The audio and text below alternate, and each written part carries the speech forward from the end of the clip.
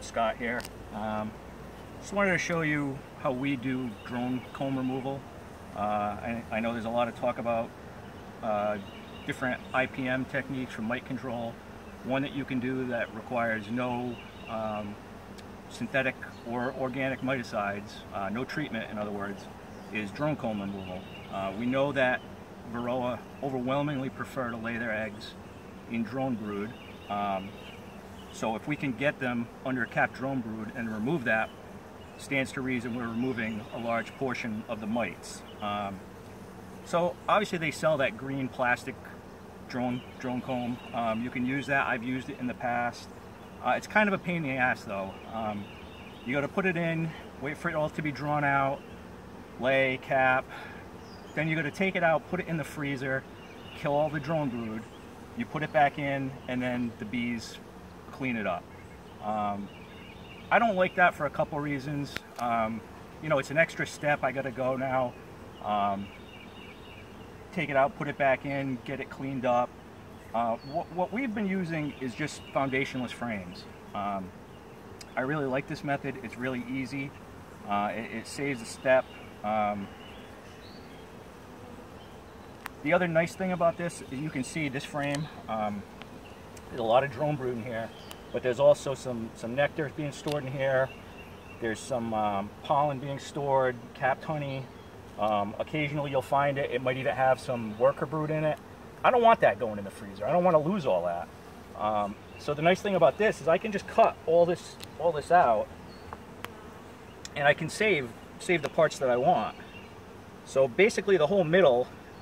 And when I put this in, I use these wooden barbecue skewers to give it some strength. I actually don't even do that anymore, but this is an old frame. So I'm just going to cut this whole big chunk out.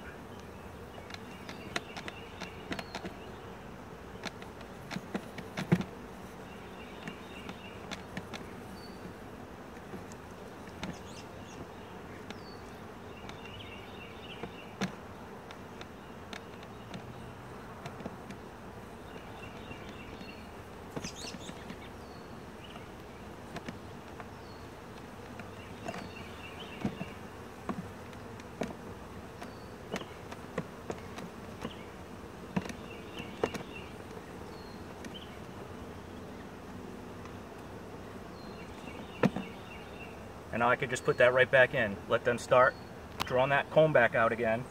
But now that saves me the step from having to put a frame in here while I take the green plastic frame out, put it in the freezer, wait a day or two to get it frozen, put it back in. That's a whole step I'm avoiding by doing this.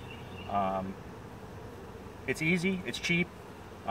When you got old junky frames that maybe the foundation got all chewed up in the middle, you're gonna throw them out. Just cut all the old foundation away, keep the frame, and now you can use that as a drone removal frame. And as you can see, I just put a D on top, so when I'm doing a quick scan, I know when I'm looking in here, that's gonna be my drone frame. Key is you've gotta get it before they hatch. You wanna get it when they're capped. Before they're capped, the mites probably aren't in there. They go in right before the cell is capped. So you wanna wait until that drone brood is capped. But if you let it emerge, basically you've turned your hive into a varroa factory. So it's really critical that you get it before you allow it to hatch out. But you can see those are all cells with potential varroa in that I'm removing. Like I said, quick, easy, ticks all the boxes for me. So that's how we do our drone removal. That was a tip we got from Kirsten Trainer when she spoke to us a few years back. I started using it as soon as I heard her talk on it, and we used it ever since. It's worked really well, so that's my tip on drone removal. Thanks.